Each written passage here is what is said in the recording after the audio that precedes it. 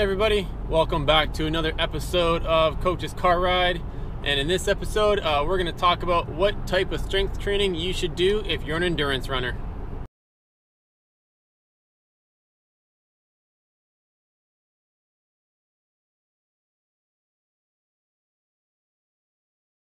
Welcome back everybody. In this episode, we're talking about what type of strength training you should do if you're an endurance runner. Now, if you missed the last video of these, Coach's Car Ride, I'll link it up in the cards above me. And what we talked about essentially was that every runner, distance runner, needs to do strength training. And not only do you need to do strength training, but you should also be squatting. And then more specifically about squats, is partial range of motion is inferior to full range of motion. So even though you squat less weight with full range of motion compared to partial with a full range of motion, you improve your running ability and decrease your chance of injury. I will link that, and we talked more specifics about why that is the case in the previous video. But regardless, now that we've established that runners, endurance athletes, have to do some sort of strength training, I will link all these studies down below, and you can feel free to go in there and check out those, and we can start a discussion if need be. We're not talking essentially even Olympic marathon runners. These people are the very best at what they do in one of some of the furthest distances that is a race.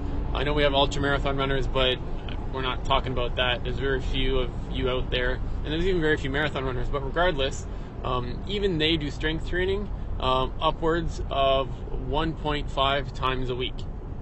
So even Olympic marathon runners are doing some strength training. Now, there's different types of strength training we can do. First type we'll talk about is your power training. So this is your plyometric stuff. This is also your 85 to 90+% intensity of your 1 rep max. And that's you're doing that for 4 to less reps. Next one we'll talk about is you're building strength. And strength, we're looking anywhere from that 5 reps now all the way up to almost 12 reps. And you're doing that between 70 and 85% of your 1 rep max. Again, all these are for 3 to 4 sets.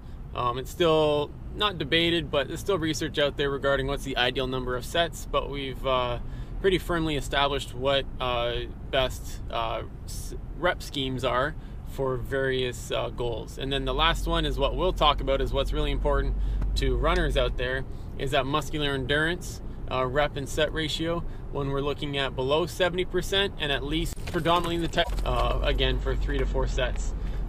Now, if you're asking about, well, how long do I take a break in between sets? The evidence out there varies. It depends what you want to follow. If you follow what's kind of predominantly in the textbooks and what's been out there for a long time, when you're doing any sort of muscular endurance, you're looking at taking about 30 seconds to about 90 seconds rest in between sets. If you read some of the more recent stuff, again, which I'll link below, we're looking at upwards of 3 minutes. Now, the reason being for taking a 3-minute break, even when you're doing muscular endurance, is that it gives you more rest and you can do more reps. So if you're training to failure in that 12+ rep range, more rest allows you to do more reps. And we also know that more volume throughout the week, not just in the individual workout, is also a prime indicator for you achieving your goals.